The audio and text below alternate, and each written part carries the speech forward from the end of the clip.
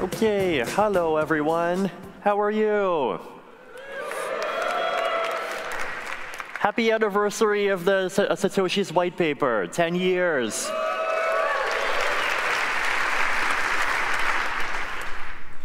Yeah, there, 10 in binary counting. Okay, so today I'm going to basically talk about kind of Ethereum 2.0, but not just from a technical point of view, but more from the point of view of why Ethereum 2.0, what is Ethereum 2.0, and kind of how we got here, right? So what is Ethereum 2.0, first of all? Ethereum 2.0 is this kind of combination of a bunch of different features that we've been talking about for several years, researching for several years, actively building for several years, that are finally going to come together into this one coherent whole. And these features include proof of stake, Casper, scalability, sharding, virtual machine improvements, EWASM, improvements to cross-chain contract logic, improvements to protocol economics, and like really the list goes on, and there's some power law distribution. So lots of great stuff. Now, how did we get here, right? So the road to proof of stake actually started way back in 2014 with this blog post that I published in January describing this algorithm called Slasher, which was introduced kind of the really most basic concept in a lot of proof of stake algorithms, which is this idea that if you get caught doing something wrong, then this can be proven and you can be penalized for it, and how this can be used to increase security. But at the time, as you can see from the slide, I believe that, quote, Slasher is a useful construct to have in our war chest in case proof of stake mining becomes substantially more popular or a compelling reason to switch, but we're not doing that yet. So at the time, it was not even clear yet that proof of stake is even the direction that we're going. But as we know now, over time, that changed quite a lot. So what happened in 2014? So first of all, went through a bunch of kind of interesting and aborted ideas. Proof of work was this kind of suggestion to try to improve scalability. Hub and spoke chains. So basically, you kind of have one chain in the middle and a bunch of chains on the edges. This was a kind of very early scalability and sharding proposal that tried to improve scalability for local transactions, but not for transactions that are global, so not for transactions that jump from one shard to another. Hypercubes, so basically, except the cube should have 12 dimensions instead of 3. So we can get even more scalability with hubs and spokes by going with hypercubes. Now, unfortunately, for various reasons, this idea ended up getting abandoned, but someone else has a big ICO to make it work, so happy someone's trying it out. So in 2014, there was still some progress, right? So there was this concept of weak subjectivity that we came up with, which was this kind of semi-formal security model that tries to capture the idea of kind of under what conditions are proof of stake deposits and slashing and all of these concepts actually secure. Also, kind of, we got more and more certain that algorithms with much stronger properties than the proof of stake algorithms that existed at the time, so things like Peercoin and all of its derivatives, were actually possible. And a kind of growing understanding that there was some kind of proof of stake scalability strategy that you could somehow do through random sampling, but we had no idea how. And we had a roadmap. So there was this nice blog post from Vinay Gupta in March 2015, where he outlines the 4 big stages of Ethereum's roadmap at the time. Stage 1, Frontier. Ethereum launching, yay. Stage 2, Homestead, which is kind of going from alpha to beta. Stage 3, Metropolis, which at the time was supposed to be about Mist and user interfaces and improving user experience, but since then the focus has kind of switched more to kind of enabling strong cryptography, but interface work is still going forward in parallel. And Stage 4, Serenity, proof of stake, right? So from now on, we're not going to call it Ethereum 2.0. I also refuse to use the word Casper because I find it insanely lame. We'll call it Serenity. So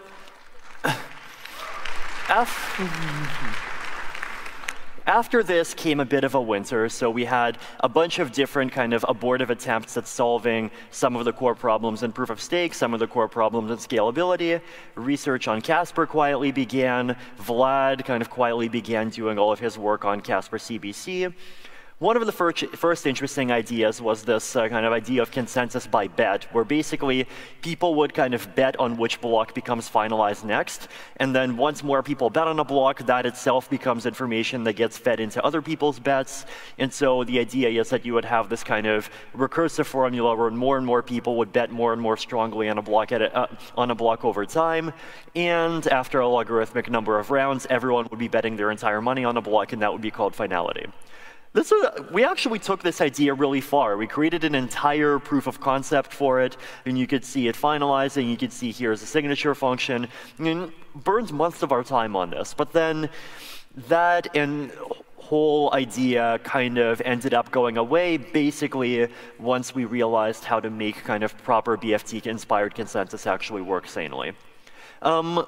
Rent. So this is the idea that instead of charging a big one-time fee for filling storage, we would kind of charge fees over time. So basically, for every day or every block or whatever that some storage slot is filled, you would have to kind of pay some amount of ether for it. There was this one EIP number 35 that I tried to call EIP 103, but really it was EIP number 35 because that was the issue number and that takes precedence. And this was one of the really early ideas at trying to kind of formalize this concept. And we've had many iterations on the idea of how to implement kind of rent maximally nicely since then. There was also this scalability paper that we tried to do back in 2015.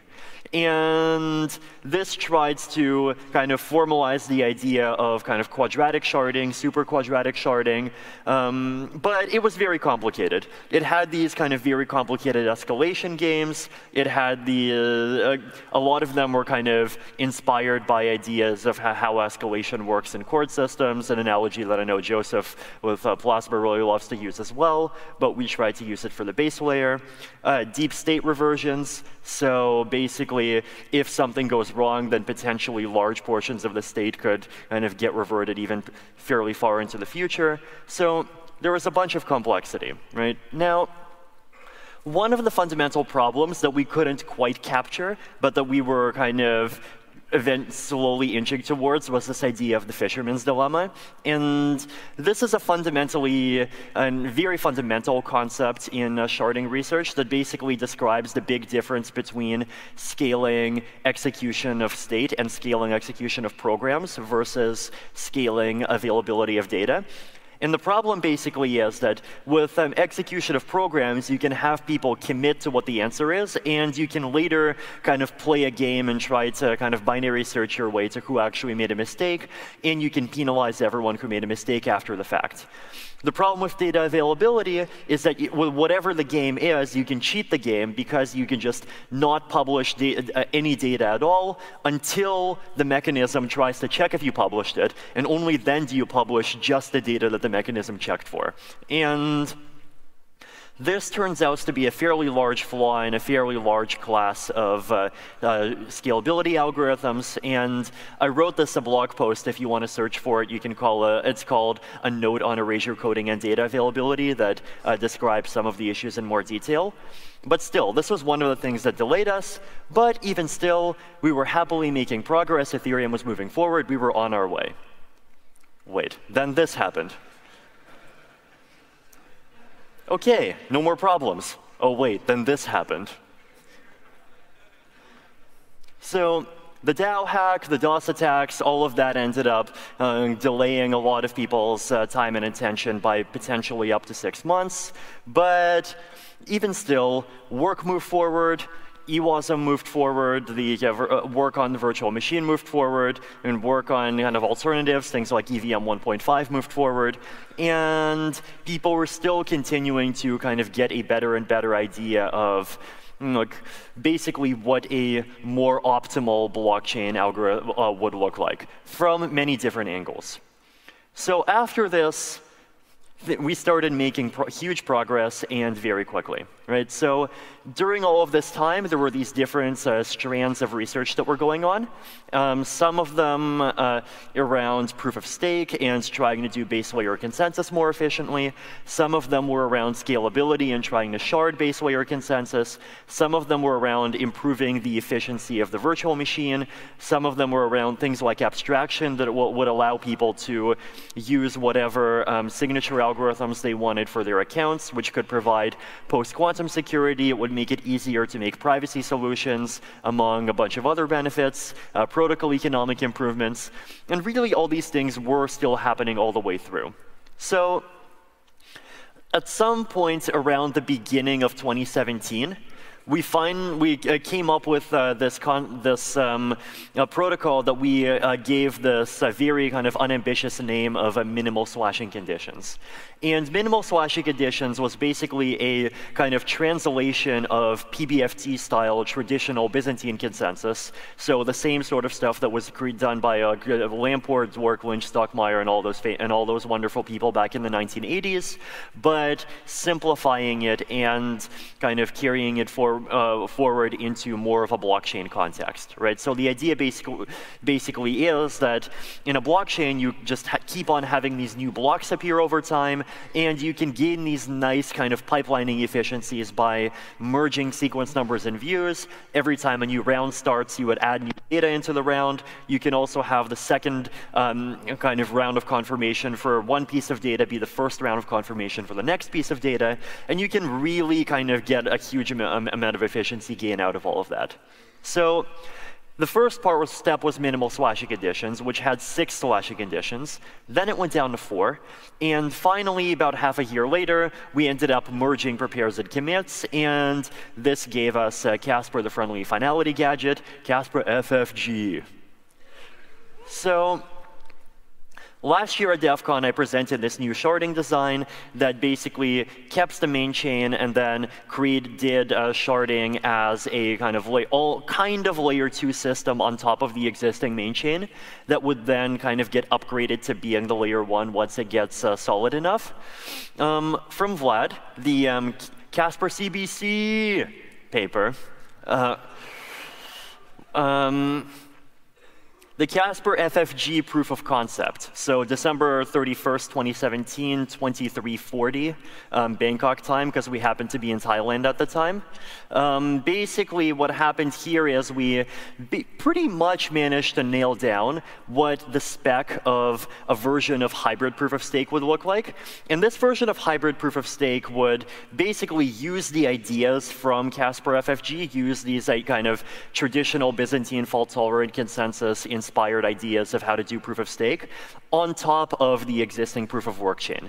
So this would be a mechanism that would allow us to get to hybrid proof of stake fairly quickly with actually a fairly minimal level of disruption to the existing blockchain.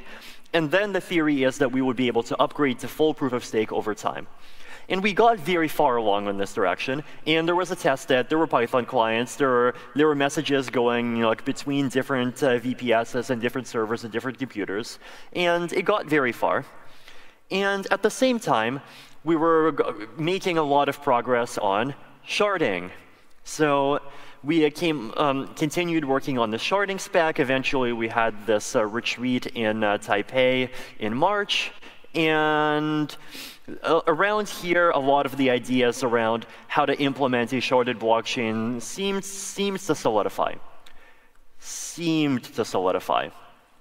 So in June, we made this kind of very difficult, but I think in the long term, really very beneficial and valuable decision, which is that we said that, hey, over here, we have a bunch of teams that are trying to implement hybrid proof of stake. And they're trying to do the Casper FFG thing, build the Casper FFG implementation as a smart contract inside of the existing blockchain, make a few tweaks to the fork choice rule. Then over here, we had a completely separate group that was trying to make a sharding system, that was trying to make a validator manager contract that was later renamed into a sharding manager contract on the main chain, and that was trying to build a sharding system on top of that. These groups were kind of of not talking to each other too much. Then on the sharding side, it eventually became clear that we would get much more efficiency by making the kind of core of the sharding system not be a contract on the proof of work chain, but instead be its own proof of stake chain. And because that way we could make validation much more efficient, we did not have to deal with EVM overhead, we did not have to deal with gas, we would not have to deal with unpredictable proof of work block times, we could make block times faster, along with a whole bunch of other efficiencies. And we realized, hey, we're working on proof of stake here, we're working on proof of stake here, why are we doing two separate proof of stake things again? And so we decided to just merge the two together. This did end up kind of nullifying a lot of work that came before, but what it meant is that instead of working on these two separate implementations, we were working together on this one spec, this one protocol that would get us the benefits of Casper proof of stake and sharding essentially at the same time, right? So basically, instead of trying to go to one destination, then go to another destination, then later on have this massive work of figuring out how to merge the two, we would just take a path which would take a little longer at the beginning, but the place that it gets to actually is a proof of stake and sharded blockchain with the properties that we're looking for.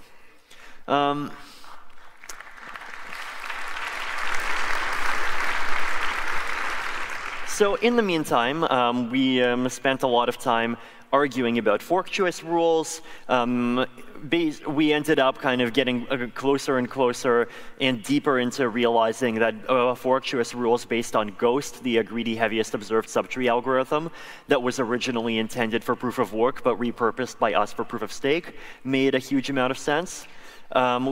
Justin started doing research on verifiable delay functions. We had this workshop at Stanford, and we made a lot of progress on verifiable delay functions there, and Justin is still collaborating with a lot of researchers from there. More ideas on how to do abstraction, how to do this idea where individual users could choose their own signature algorithms for their accounts.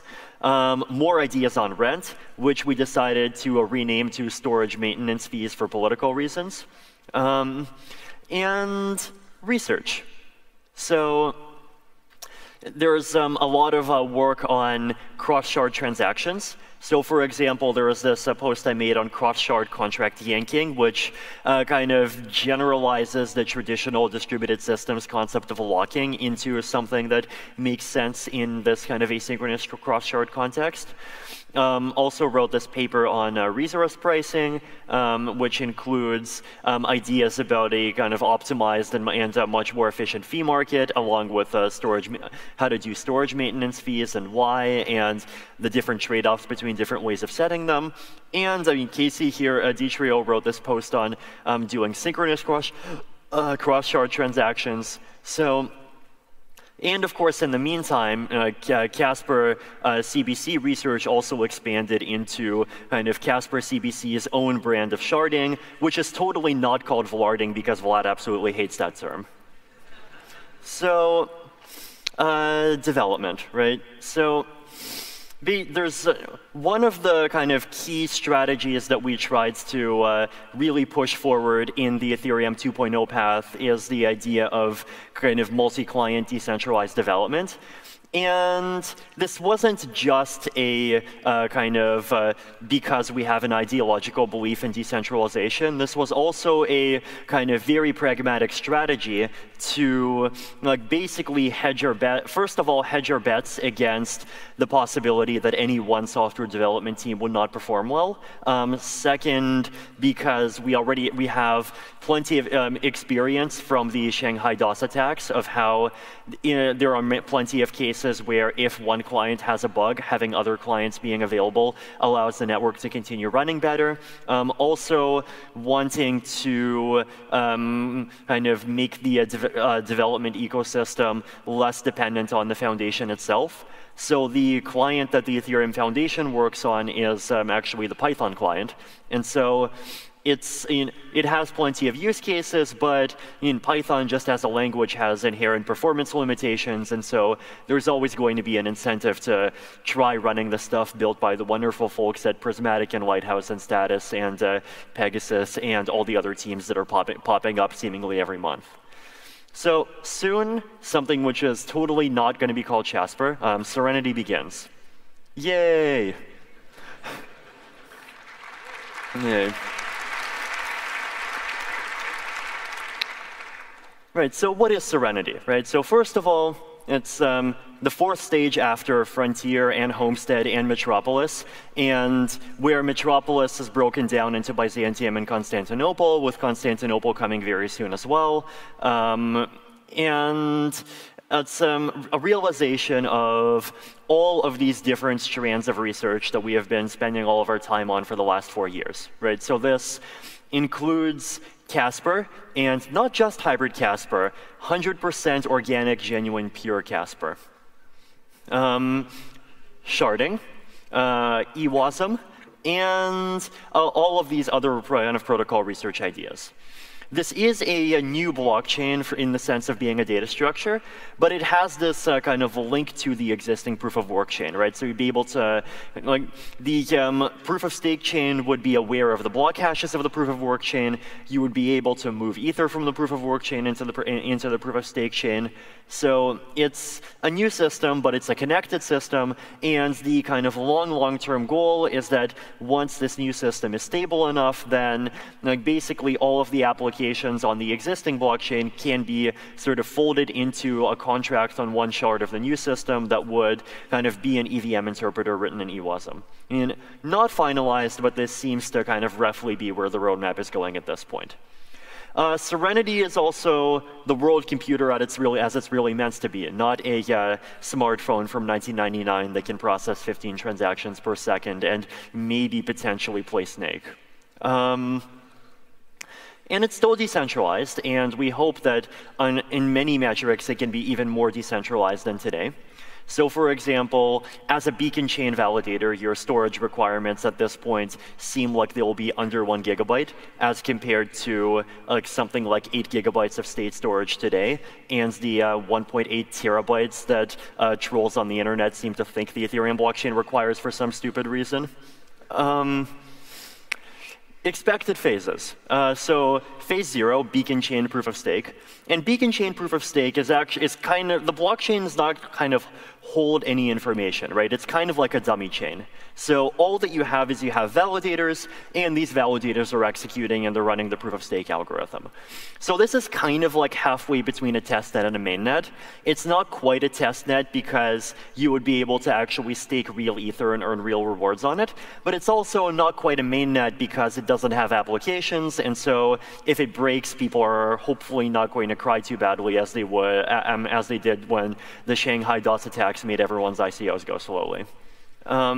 Phase 1, shards as data chains. So basically the idea here is that this is where the kind of sharding part turns on, right? So here, it's a kind of simplified version that doesn't do sharding of state. It does sharding of data. So you can throw data on the chain. You could try to just do a state execution engine yourself, but really the simplest thing to use it for is data. And so if you want to do decentralized Twitter on a blockchain, you'll now have the scalability to do this, but you won't really have the kind of all of the state execution capability to build like smart contract applications and all of the really fancy complex stuff.